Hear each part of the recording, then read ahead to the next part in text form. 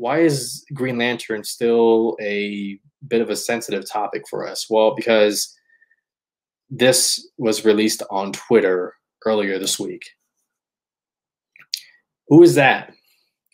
That is a gentleman by the name of Wayne T. Carr, who Zack Snyder brought on for additional photography of Zack Snyder's Justice League, and he was going to play John Stewart. Look at that right there. That I know it's just a mocap, but you look at the concept art, perfect. Chef's kiss. Love it. And you know if it's Zack Snyder, it's going to look good.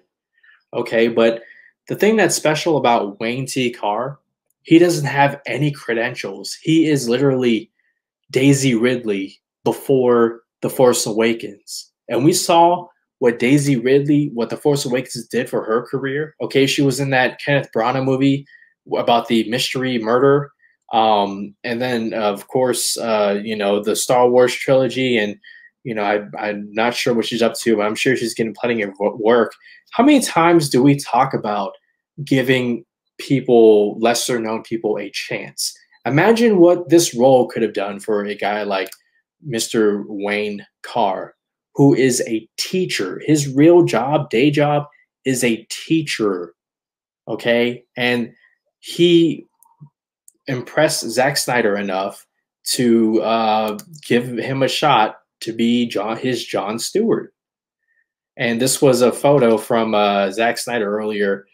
He talked about shooting on his driveway because Warner Brothers did not want to give him any more resources or power to make the Snyder Cut even better than the 2017 Justice League movie. So what does Zack Snyder do? Did he pout? Did he get on Twitter and say, play the victim?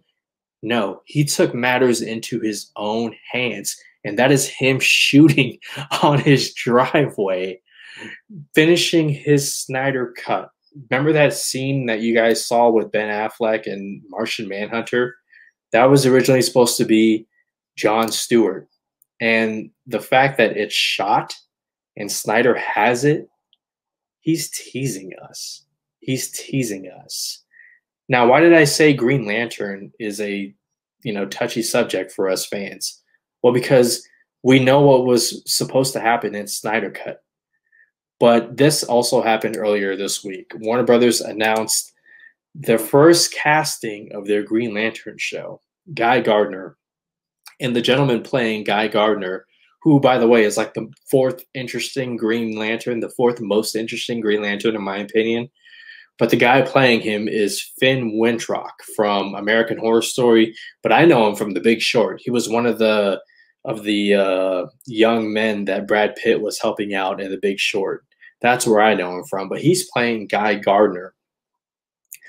Now, the reason why Zack Snyder couldn't have his John Stewart was because Warner Brothers said they have plans for John Stewart.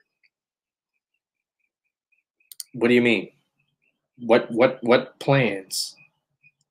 Green Lantern, remember the movie was supposed remember the original DC slate before Batman v Superman? Green Lantern was supposed to come out in 2020. It's May 2021 now. There were reports that the Green Lantern TV show that Warner Brothers is working on, remember they had plans for John Stewart, was going to start shooting in April of this year.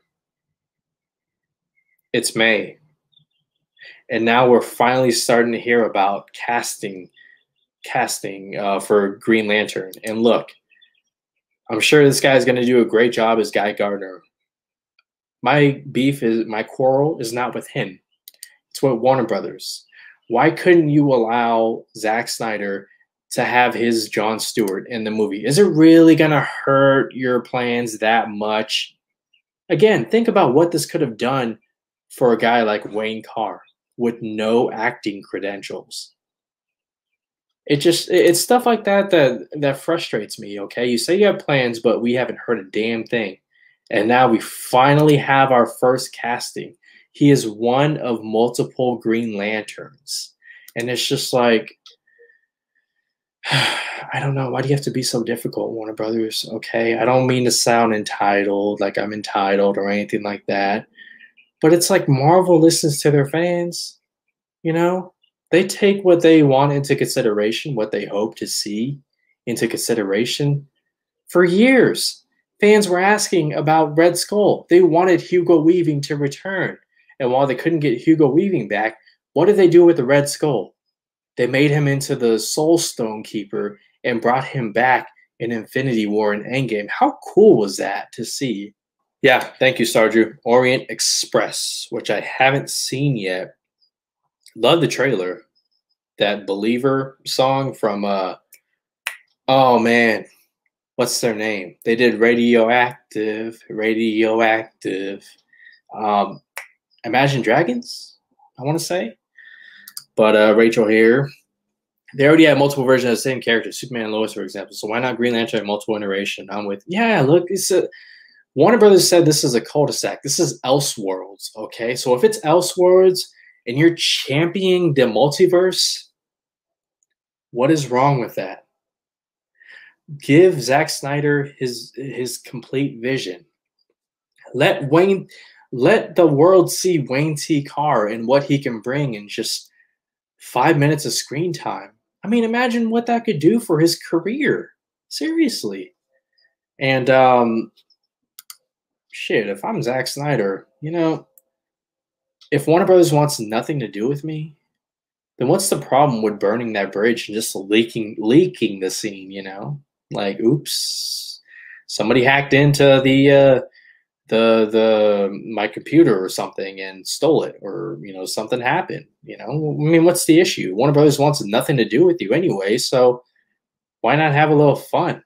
You got